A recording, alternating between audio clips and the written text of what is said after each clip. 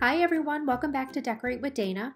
Today I wanted to bring you 3 more rustic farmhouse inspired Easter DIYs.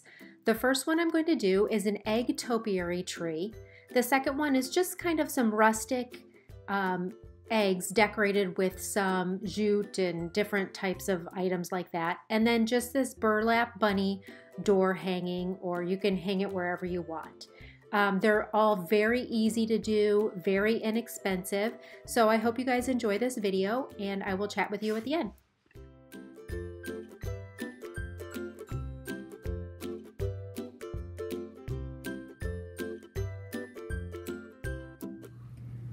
For the egg topiary tree, these are the items that you're going to need, which is really not that much. I have a 9-inch foam cone.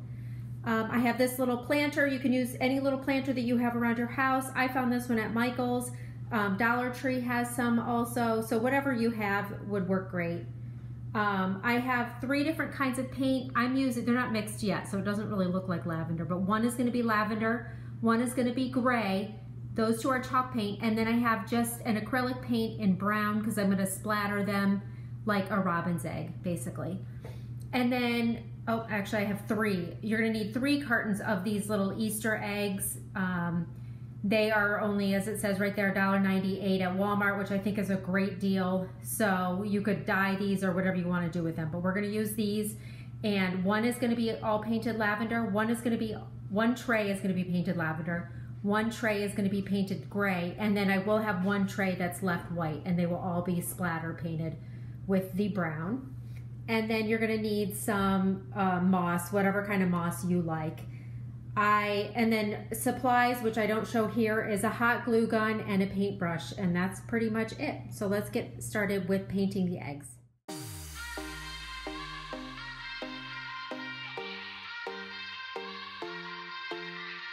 Won't you sing out your frustration? Just say a word.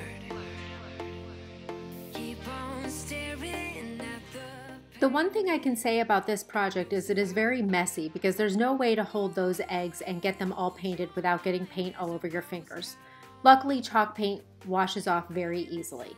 So I chose to do lavender and like a silvery gray and white because that is the colors that I have in my house, but you could customize this to whatever you want. A really pretty robin's egg blue with gray and white would be really pretty, or whatever you like, pinks, whatever would match your decor. And then I tried to splatter paint these and it did not end up working. It was an absolute disaster. So I ended up using a bronze colored Sharpie and just speckling the eggs that way. And that was so much easier. I would highly recommend that. But I told you so.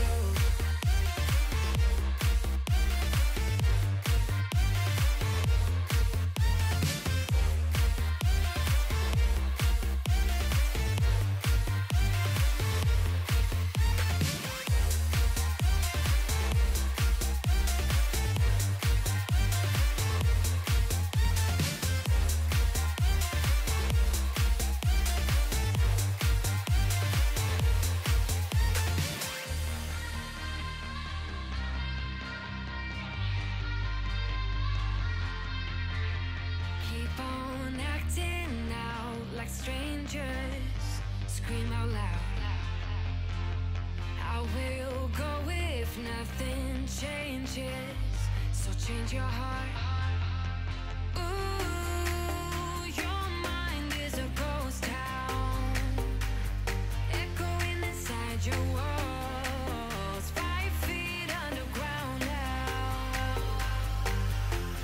Nothing's gonna save us from our doubts. Nothing's gonna make us spell it out. I don't wanna be the one who said, oh, I told you so. But I told you so. I love using moss because I love the effect it gives, but it is so messy. So I guess overall you can say this was kind of a messy project, but I am so pleased with the way this turned out. I would have paid so much more had I gone to TJ Maxx or Home Goods to buy this. I would have paid, well, I would have at least paid a little more, and this I could customize to the colors that I wanted.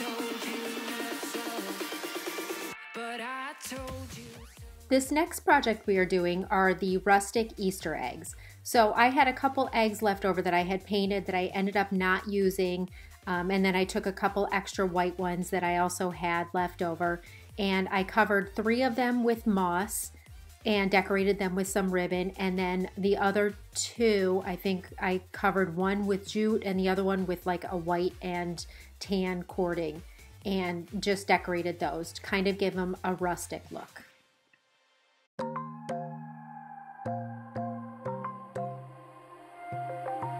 Wide awake is the way that you left me, side by side in your car in the backseat. Wide awake is the way that you left me, oh. Now it's clear we are here back at your house, and I keep fading into the background. I'm wide awake, now you keep missing out for sure. Take down your walls and let me, ooh, ooh, ooh. Yeah, brick by brick, now let me, ooh, ooh, ooh. I wanna be right there by your side, I wanna be there, won't you be mine? Take down your walls and let me, yeah, brick by brick, now let me,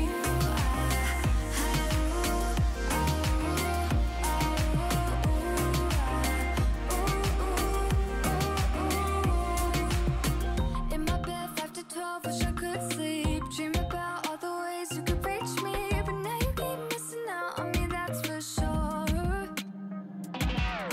Take down your walls and let me, ooh, ooh, ooh. Yeah, brick by brick, now let me, ooh, ooh, ooh. I wanna be right there by your side, I wanna be there, won't you be mine? Take down your walls and let me, yeah, brick by brick, now let me,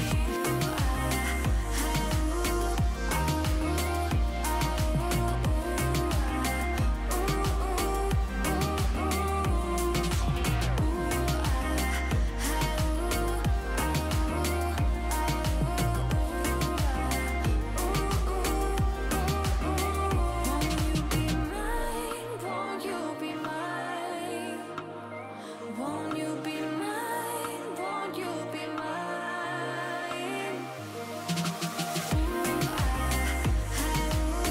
Wide awake is the way that you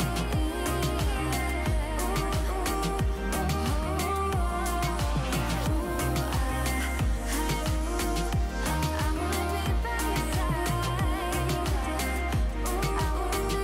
I wanna be by your side.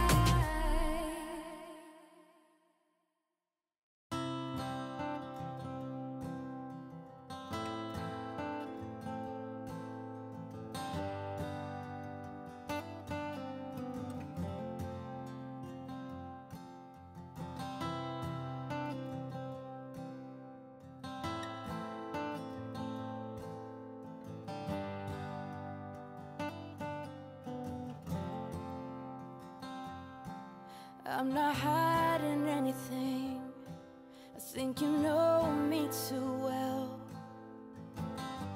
I'm always coming up short on words. You should know that by now. We've been down this road, so I'm not sure what you. So for this last project, I have a bunny printable. For some reason I'm having a hard time linking it, but if you search bunny template or Easter bunny template, there's a bunch that'll come up. So you can pick really whatever style you want. And then I just folded my burlap in half and then folded it in half again the other way, so that when I cut it out, I'll have both halves of the bunny. So they're basically going to be exactly the same. So I'm just tracing the printable on the burlap, going to cut it out. I started to stitch it with regular thread, and then I realized that was not going to hold because burlap has so many holes in it. So I used my sisal rope and actually sewed it that way with a big needle that I had. So that worked a lot better. And then I just used an old pillow that I was going to throw away. I just cut it open and used the stuffing out of that and stuffed it, and then made a bow, a simple bow and a cottontail, and just hot glued those on, but you can do whatever you want. You can put like a little flower for the tail. I just like really simple decor, but you could do whatever you want. You could add more florals, different color ribbon, you know, however you want to customize it to what you like.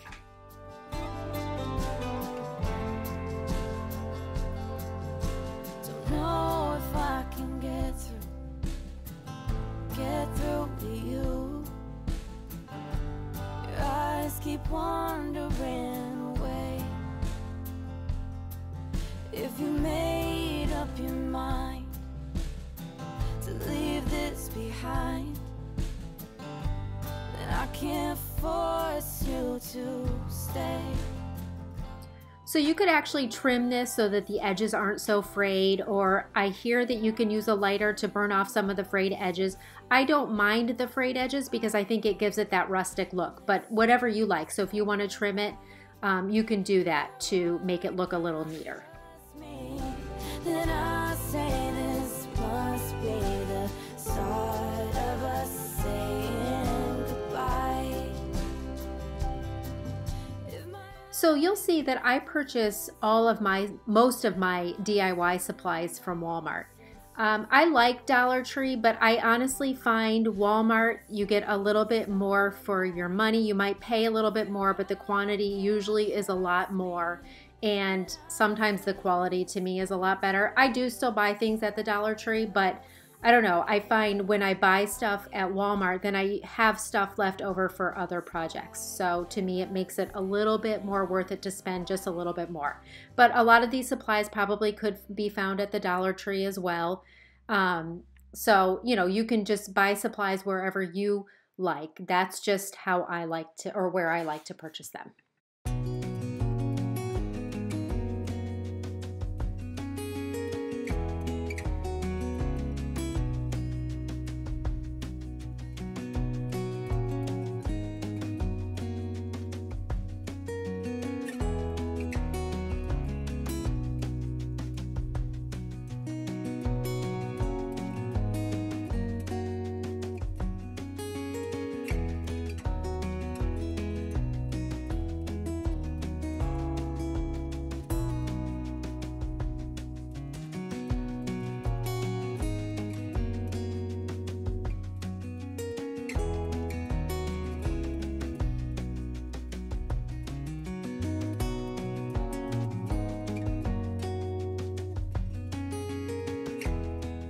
So this is how the projects all turned out. I think they're really cute. They were so easy and so affordable, very rustic looking, which is what goes perfectly with my house.